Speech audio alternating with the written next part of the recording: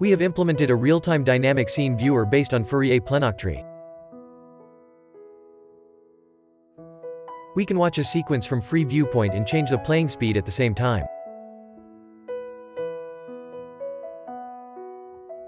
Here are more of our results.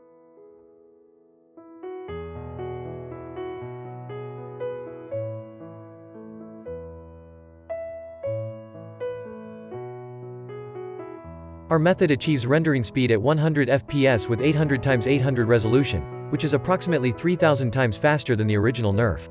We achieves high-quality results for every frame with a 10-minute fine-tuning without the need of a long time per scene training. Here are more of our results.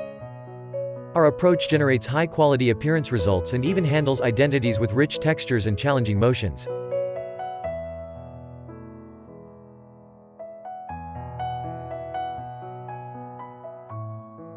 Recall that NeRF learns density and color of a 3D scene using a neural representation. As a variation of NeRF, NeRF-SH learns density and SH coefficients, then compute view-dependent color by SH coefficients. Finally, NeRF-SH can be converted to a PlenOctree for static scene real-time rendering. Unfortunately, both work cannot handle dynamic scenes. We present a new representation Fourier NeRF-SH for dynamic scenes. To be more specific, taking multi-view videos as input, an MLP can predict DFT coefficients for density and SH coefficients. Corresponding density and SH coefficients at time t can be recovered by IDFT.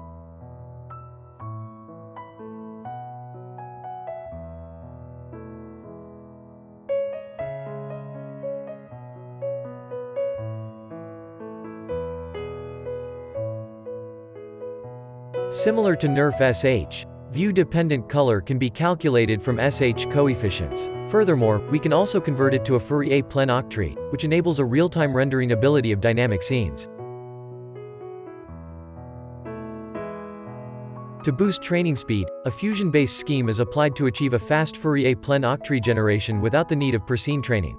To be more specific, taking multi-view videos as input, generalized NeRF can predict view-dependent density and color for each 3D point with viewing direction at each timestamp.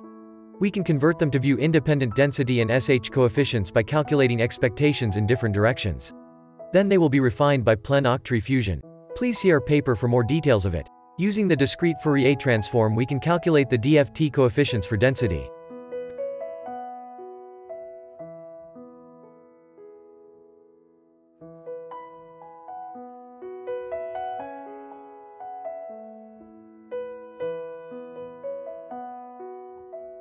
The similar idea can be applied to calculate DFT coefficients for SH.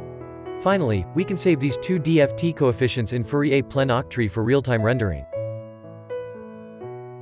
We compared out method with neural body, neural volumes, ST-NeRF and iButter, and here are some qualitative results. Note that our approach achieves real-time NeRF rendering of dynamic scenes without slow per-scene training, with high realism.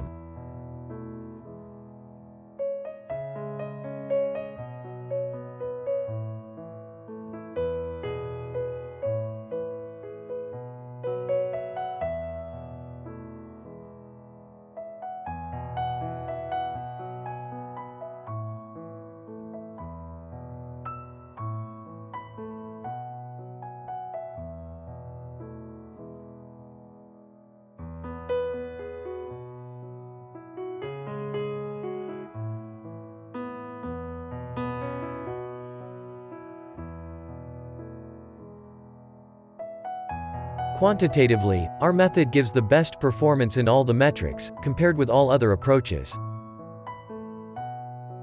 We evaluated the Fourier dimensions, time of fine-tuning and the efficiencies of our 4D representation variants.